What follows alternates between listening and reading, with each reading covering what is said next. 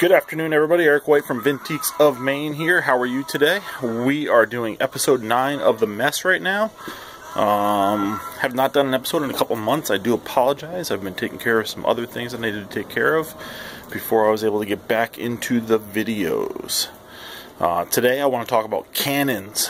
We bought 4 cannons. Yes, you know, boom boom, sink ships, cannons.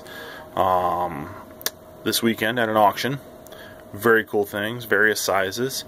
We'll start with the smallest one of them all, which is this one right here.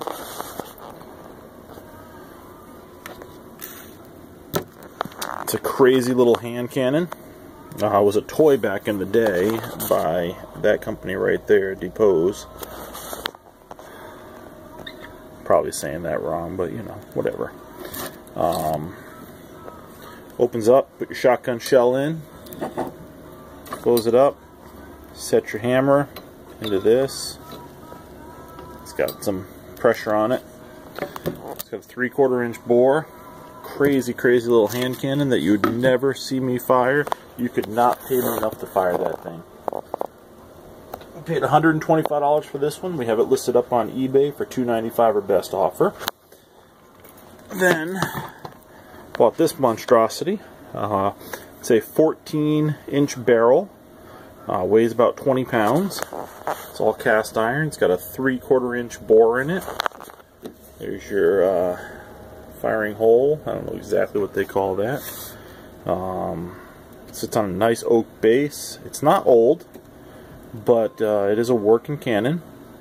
We'd call this one a signal cannon, but I think at 3/4 inch bore, if you were to put a metal shot in there, you're going to do some major damage, so I would not suggest doing that, even though that's what we all want to do, blow something up.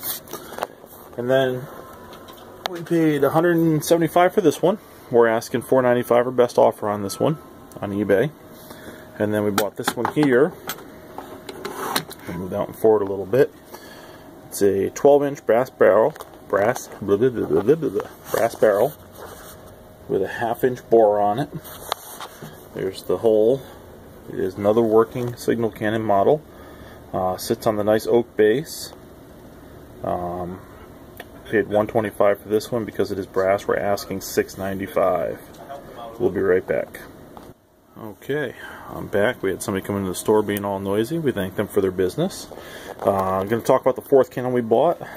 People thought I was crazy when I bought this thing and paid this much for it. It is a 32-inch brass barrel, sitting on a nice oak base with a 1 3/4 inch bore. There's the firing hole. It's made by this guy down here. Hopefully we can read this. Albert S. Eaton. It's a 1/4 pound replica, or a 1/4 scale replica of a 24 pounder. We had put that on eBay last night for $2,800. Well, first off, we paid $800 at the auction. I paid $800 at the auction. I have multiple personalities, I guess. Who knows? And we listed it on eBay for $2,800. Here was the listing right here. Let me close that out of the way. There's the cannon, there's the listing, there's what we were asking for it. And then last night, that's the cannon again, or this morning I should say, we accepted a best offer of $2,000 on it. Quick turnaround, quick money back. That's what we like to do. We flip our money fast here.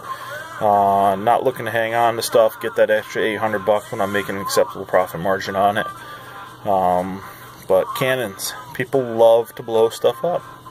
So it's another item. Keep an eye out at yard sales and stuff. You never know when you find little toy cannons that will be working.